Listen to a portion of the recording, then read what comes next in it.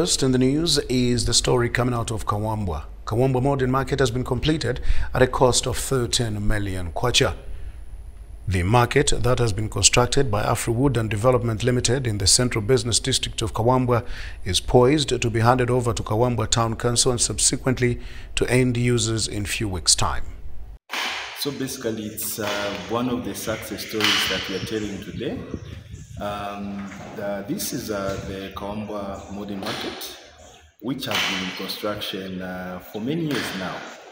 It is a project that is being constructed by the government through the Ministry of Local Government and Rural Development. So this market has roughly cost the government over 10 million.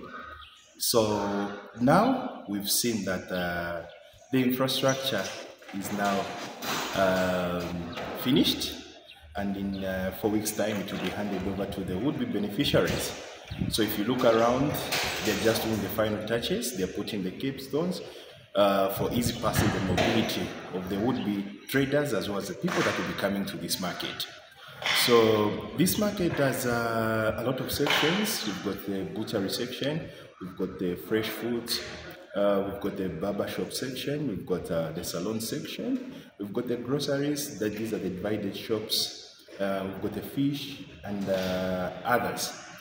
So looking at the way the district has grown, Kawambwa is now a metropolitan town. It is having a lot of investment coming to the district.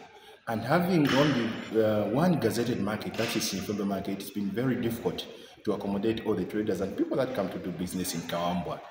But the coming or the completion of this ultra-modern market is a blessing in disguise, and it will now accommodate the traders that have been having difficulties in finding spaces where to trade. Again, this is a revenue base for the local authority.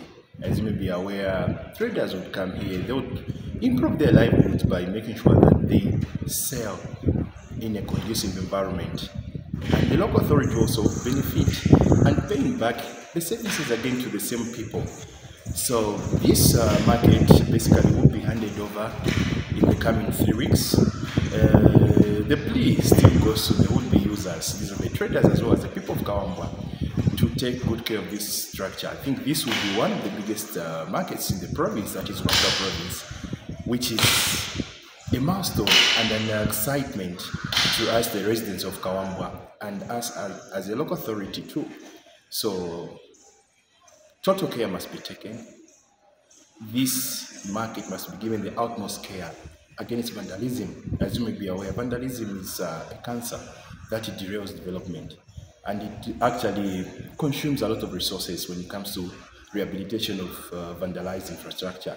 So the people should take this as their own and ensure that it serves the purpose that it has been created for. Thank you.